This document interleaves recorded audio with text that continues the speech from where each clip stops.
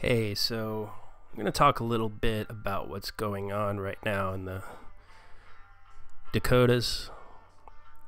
On Sunday night in North Dakota, the police and the Standing Rock Dakota Access Pipeline protesters got into an altercation.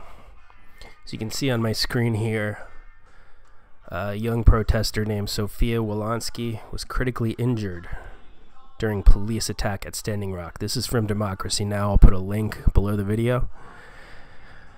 As you can see, this is Sophia. She was injured by rubber bullets and an explosion. Now, the police and the protesters have contrasting accounts of what happened. According to the protesters, the police were firing flash grenades at protesters, or throwing grenades at protesters. According to the police, the protesters are setting off propane bombs, such as this one. This is what they claim they found. Now, whether this would account for the injuries or not remains to be seen. The protesters are claiming that they're not doing this. Now, it's possible there are subversive elements within the protests that are causing this trouble. This has happened before.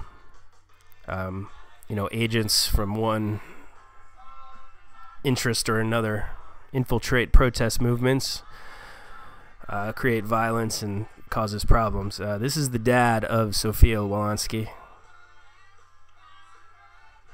being interviewed about his daughter's injuries. She may lose her arm.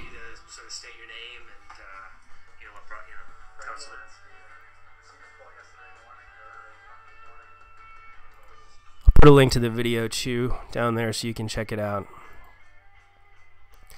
Have this picture showing water cannons the police are using. This is from Birmingham, Alabama, 1964. Similar tactics.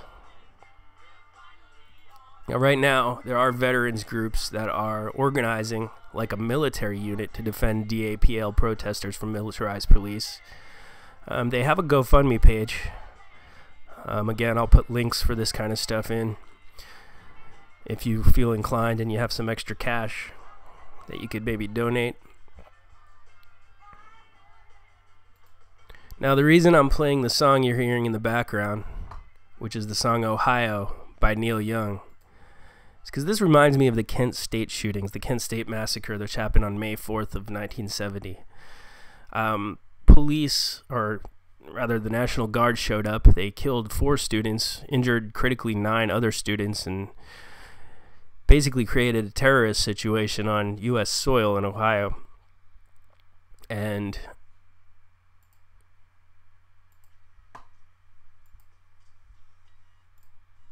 it was a major problem.